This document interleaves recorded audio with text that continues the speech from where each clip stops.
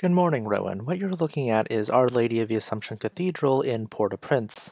The famous 2010 Haitian earthquake destroyed the cathedral and it hasn't been rebuilt since, which is quite topical for what I'm going to cover today.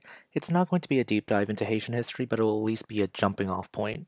The colony of Haiti, or Saint-Domingue, was one of the most profitable colonies in the America, with crops like sugar, coffee, and indigo being grown and exported. However, this only applied if you were free and actually owned the land. If you were a slave, your life expectancy was good as dead. Around the time of the French Revolution, the Haitians had their own revolution and overthrew the French colonial overlords. However, just because multiple factions agreed to overthrow the French does not mean they would agree on how to lead.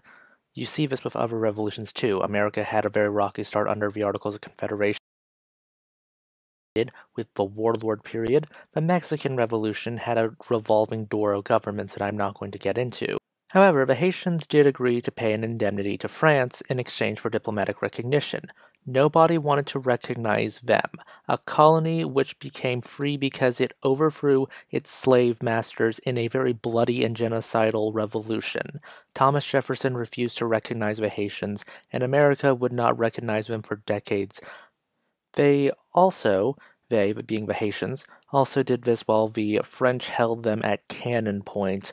It was either get diplomatic recognition or basically bet the whole island and possibly be destroyed. Well, not the whole island, just this part of it.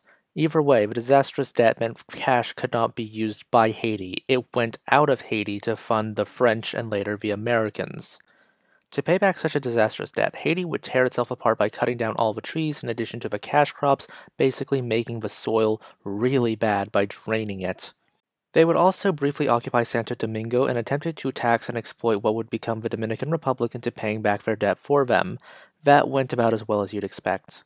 Remember when I said that revolutions can end with revolving doors of governments? That's basically what happened. Haiti would experience a revolving door of governments, one of which was Woodrow Wilson's America.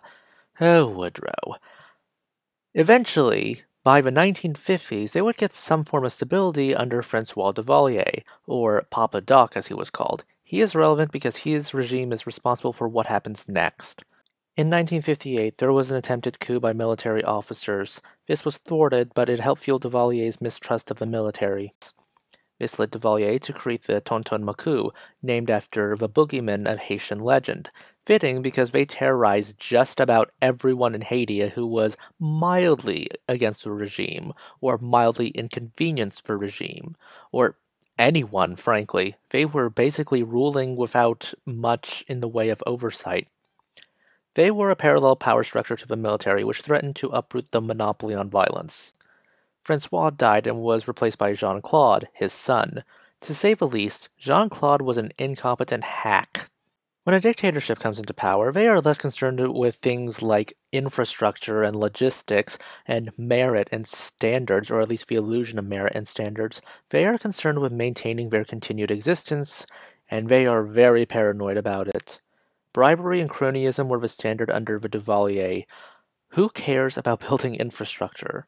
The younger Duvalier was a teenager when he ascended and basically acted like a medieval prince.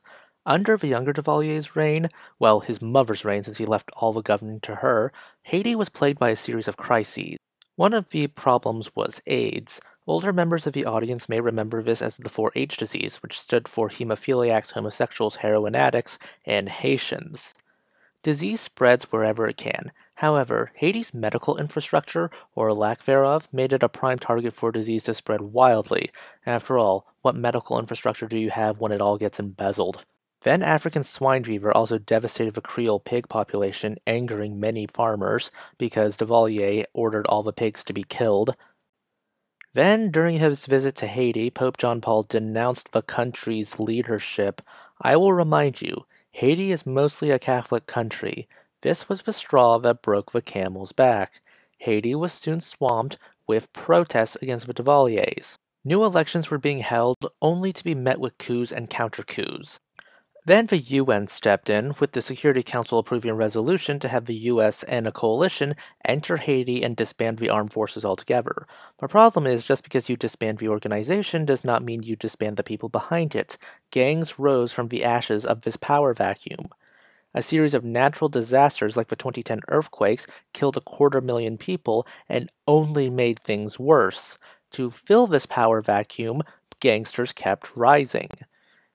By the time the 2020s rolled around, COVID had sickened the populace, another earthquake happened during the COVID pandemic, the president got assassinated, and this happened all within like 2 years. Coupled with the corruption, because let's face it, it's easier to destroy an institution than it is to destroy decades worth of corruption, and the systemic collapse happening around them because of the natural disasters, the lack of help, this was the spark that began to burn everything to the ground. Since 2020, gangs, which honestly should be called warlords at this point because they are, led by a police officer turned warlord, have been clashing with Haitian police forces and citizens armed with machetes and other farm tools to fight them. And who can blame them? This is what their legislature looks like right now. Yes, they have no legislature. The current state of Haiti looks like warlord-era China. Corruption robbed the coffers of the state.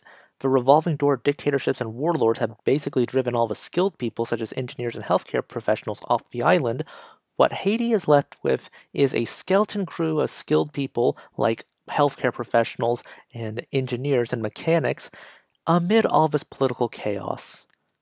That's the in a nutshell version of what's going on with Haiti right now. This video is over.